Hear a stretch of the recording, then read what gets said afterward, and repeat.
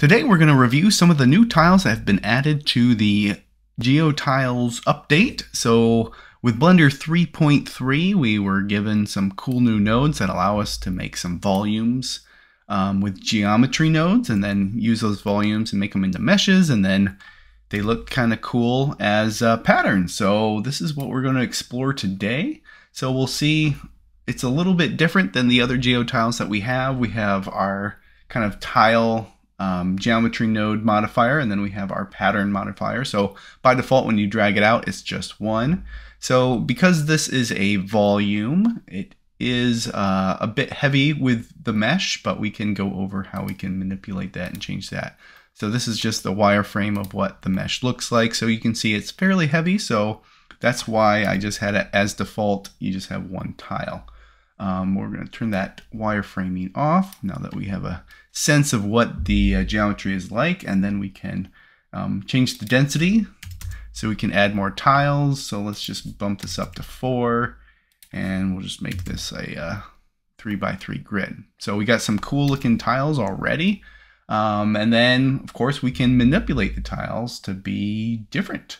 So we have a bunch of different sliders over here which can drastically change the look of our pattern and our tile. So very cool. We've got various sliders that will give us some interesting results. So we can play around with that and get some cool looking things pretty quickly. So something very different from what we started out. Let's just undo a few of those things. And now we're actually going to go kind of deeper into that node group. So when we have the tile modifier selected, we're going to go in here and we have this density volume. So this is just kind of a combination of a few different nodes that make it easier to manipulate.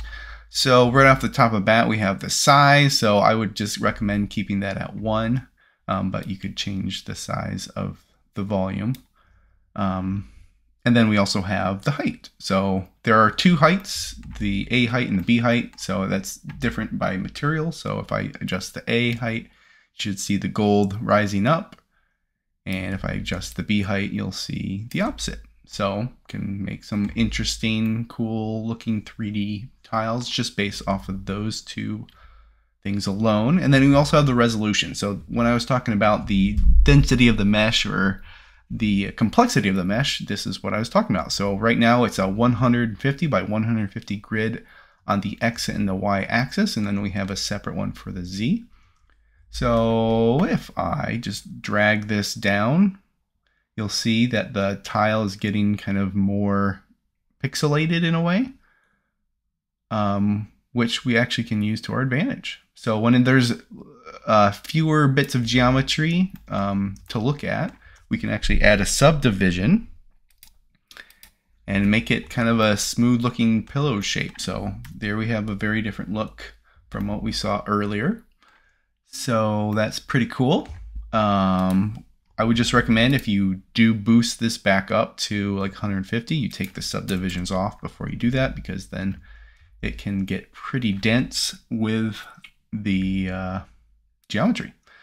And then we also have the Z resolution. So that's basically just the resolution on the Z axis.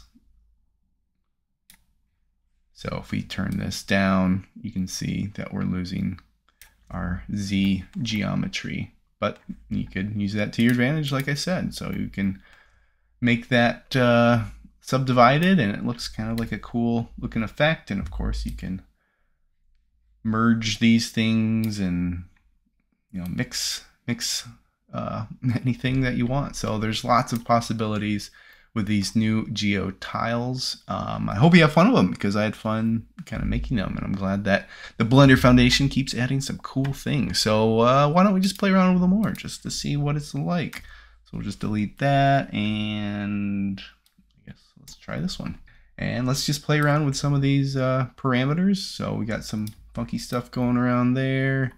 Distorting the inner circle, we can change that kind of center size, and we can rotate this if we wanted to, add some randomness to it.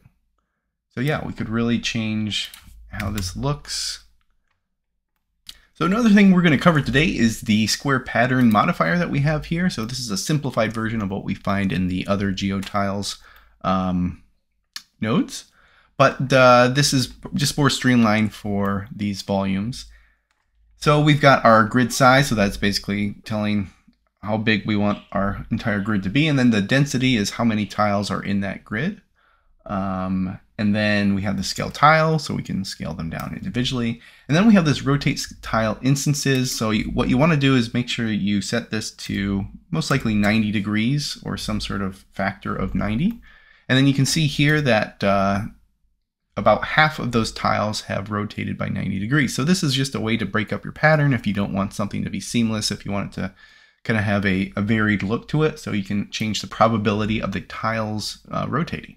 So I usually leave that about 0.5, and then of course you can change the seed to change it up to your heart's content. So some interesting things you can do with that. And then you have the offset slider. So if you want it offset on the X, you can do that. If you want to offset on the Y, you can do that. The scale, you probably won't use the scale, but it is there for you to play with. If you wanted to, for instance, maybe change the tile size and scale it on one of the axes like that for whatever reason. So yeah, that's just a little bit more in depth of this square pattern controller you got.